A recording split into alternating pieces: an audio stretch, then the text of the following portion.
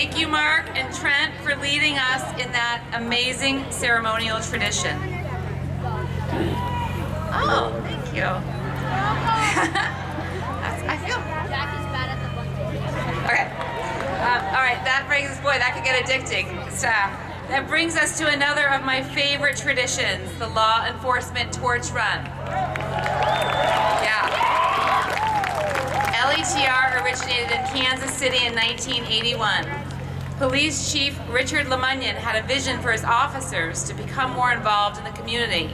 So his department became the first official guardians of the flame, carrying the Olympic torch into the opening ceremonies of local Special Olympics events. As you know, the tradition stuck.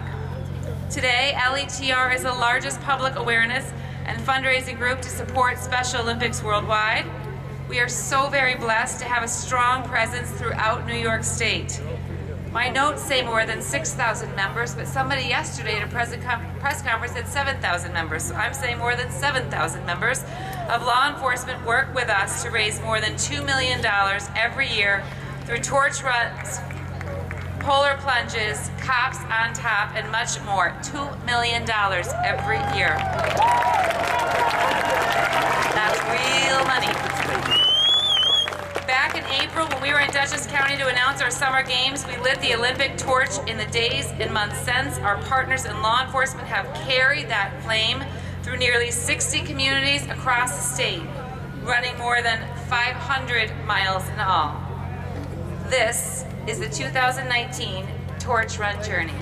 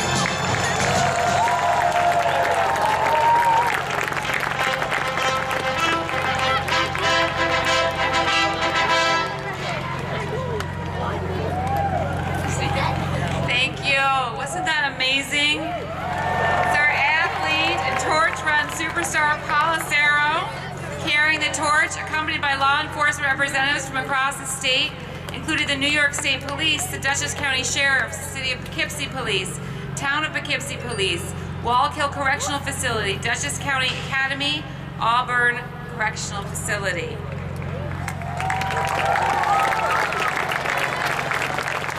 New York City, oh gosh, can't forget New York City. New York City.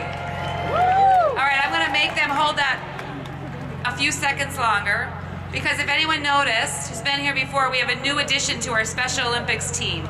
Did anyone notice when they came in, this beautiful, mighty cauldron? Nice, right? My first meeting with board member and LATR state committee member, June Warden, she told me she was on a mission to upgrade our cauldron. Where our cauldron had served us so well for so many years, June wanted a new one to light our way for the next 50 years. One that was bold, beautiful, historic, and beaming. One that would represent the spirit of our athletes. I, of course, gave her my blessing. June tracked down Dennis Hafey, a fourth-generation tinsmith. Get this. He is the go-to guy when the Statue of Liberty needs restoring. That's who we get. And when work needs to be done at the Ellis Island facility. I asked Dennis why he took on a job of this magnitude, and he said Special Olympics embodies the ideal components of what a physical competition should be, fosters camaraderie, inclusiveness, and support, and carries the message that we are all in this together.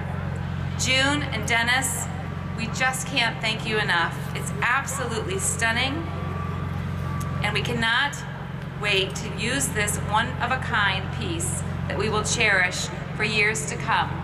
I do have game changer shirts for both of you. Thank you for changing our game. All right, now for the best words ever. Let the games begin.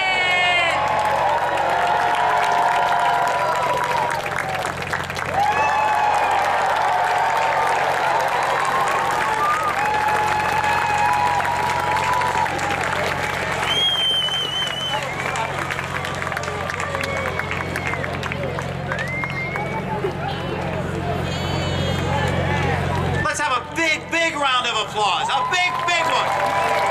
That's what this is about. Terrific. I hope each and every one of you had a terrific time tonight. Did you? Did everybody have a good time? Thank you very much for being with us here this evening at the opening ceremonies for the 2019 Summer Games. New York City and Western regions, please stay seated. You will be called for your buses. Thank you all, and we'll see you tomorrow at the competitions. Good luck, everybody!